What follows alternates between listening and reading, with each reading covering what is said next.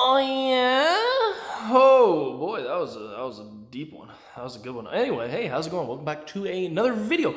And in this video, I will give you guys a little, somewhat of a step-by-step on how I made this tank right here. This is gonna be Kevin's new tank. Kevin, my Flowerhorn, you guys mostly all know, I believe, which I will play some clips of Kevin right now. If I can get him. There you go, Kevin. Oh, come on, get him. What? You got it? Oh, there it is. So that is Kevin. He is in a tank. He's in a 55-gallon, just a typical, like, I don't know what you want to call it, like the PetSmart version of a 55-gallon, just a typical, what is it, 4 feet long, like by 12 inches deep or something like that. So he's in that right now, and he's actually going from that to, I don't know the exact dimensions on this. I will, I believe it's 36 by 32, 36 by 32, possibly, something like that. Either way, it is roughly around 109 gallons, I believe, like all the dimensions put in here. It's about 109, 110 gallons, probably with the sump, it'll be probably about like 130-ish. Hopefully that is enough for Kevin to grow the rest of his life out in here, and as you guys can see, it is big. Like, I can reach, like, I can hardly reach from side to side kind of thing. It is a big tank. It's not as small as, I don't know how the camera makes this thing look. It's probably really hard to see it, honestly, because of the clear, but it is a big tank. So without further ado, let's get into the step-by-step on how I did this. First, I went to, actually, I had this at my disposal, which is really lucky for me. A lot of people don't have it, but I have an acrylic manufacturer and actually right down the street from my house. So I was able to go over there, ask them, hey, can you guys give me clear acrylic? I'm using it for a fish tank. What do you guys recommend? Like all that different stuff. I think there's like different types of it, like cell casted and stuff like that. I believe that's correct. That could be wrong.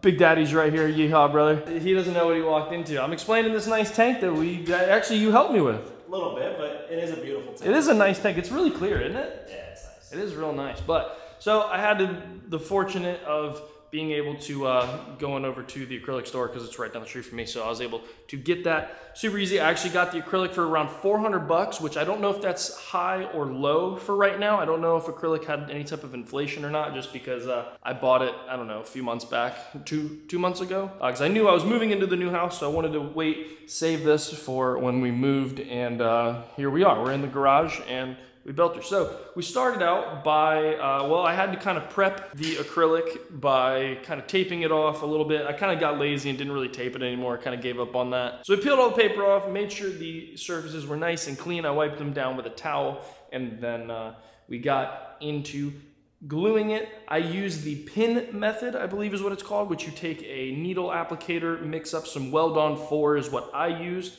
I'll actually show you guys that here. I use some of this right here. This is the Weldon 4 that I use. It's a fast set. It's made specifically for acrylics, and I put it into this needle applicator bottle. As you can see, it's in here. It stays a liquid. You don't have to worry about it drying out or anything like that, I don't believe. What it technically does is once it hits the acrylic, it actually becomes a glue. It kind of melts the acrylic and melts them together is basically what it does. Something in the molecules of the science of the stuff.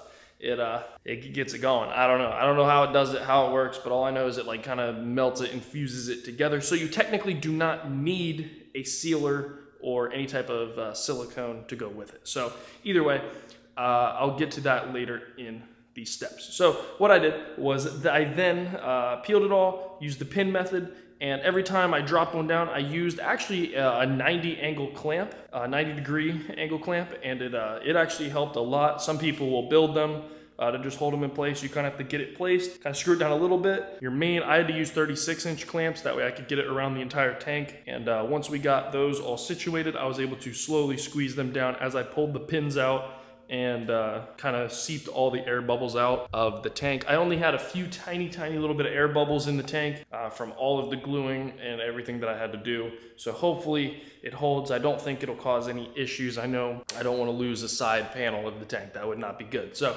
then after that, I glued on all the other pieces, as you guys can see, and then we had to take it off of the tank to then lay the bottom of the tank over here. I had to flip it, get all those sides all situated. It was kind of a pain when you're on your own if you have a guy to come help help you. It does make it a lot easier. And this is a smaller of the tanks that I probably would end up building in my life. So it being by myself and my first tank, I hope it turned out well. I hope it does good. We will see this in one of the future videos coming up to see if it does hold water. That will be the next part in all of this. But for right now, we're just kind of winging it, hoping it does well. And but yeah, so we flipped it, got it up, and then we set it down on its base and glued all that, got it all drying, and then now we're basically at that stage, which is right here, is what you guys see today. So hopefully it holds water. I don't know. I got kind of holding these on here, but I do want to point out that I did actually put a bead of actual like glass. Well, it's safe for acrylic as well, but it's glass and acrylic. It is specific aquarium